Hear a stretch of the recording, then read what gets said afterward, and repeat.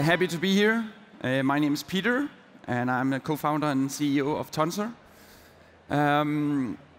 First of all, I'd like to just make a comment to Slush. What an exciting event this is, and such an important thing for us entrepreneurs and startups to have. So also an analogy to what we're going to talk about now is a bit similar to what Slush is doing, is uncovering and unleashing startups. We are in the same space just for the next generation of footballers. And if you look at the football ecosystem today, or the football industry, which is massive, 3.5 billion fans, 300 million football players, such a massive industry, and regardless of what number you look at, 55,000 pro football players is what we have in the world today. So some of these guys that won the World Cup during the summer for France. And really, these 55,000 players is the guys that get all the attention. All the data, all the media coverage, all the awards, all the recognition, all the Champions League, all the glory. What we care about and what we focus on is the massive industry that lies beneath these 55,000 football players. Those that aspire to become pro one day, those that are motivated every day, that all those guys, all those young girls that works hard at training, goes to battle for their teammates during the weekend and have the big dreams as well. This massive industry that lies beneath is right now a very intransparent ecosystem that represented by brands, clubs, media, players, referees. And really what we aim to do with Tonser is to create transparency and build connection across this industry and empower an entire community.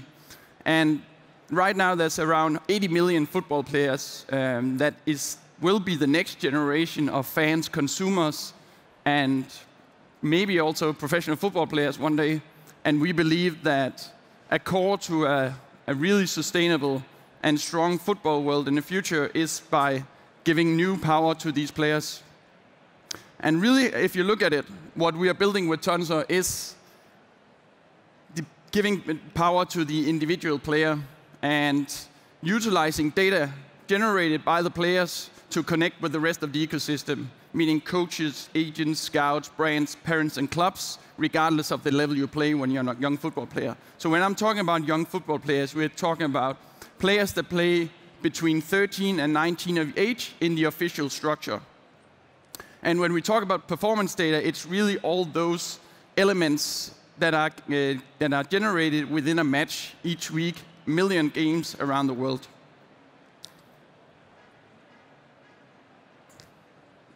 And what Tonser really is a player performance product. It's a utility for players similar to other products. Maybe there's some analogies to LinkedIn, maybe there's some analogies to running apps and so on, all in a combined community between utility and community, allowing players to build their identity, claim their performances, and then showcase these to the context in which that has a relevance to their future as football players.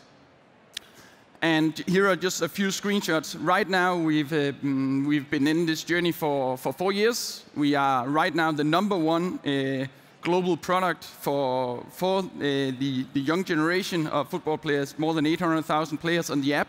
And you see some logos here from clubs like PSG, Bayern Munich, Dortmund, FC Copenhagen, really using the product to showcase themselves and be motivated by other players, get inspired, and maybe even realize the dream of going pro.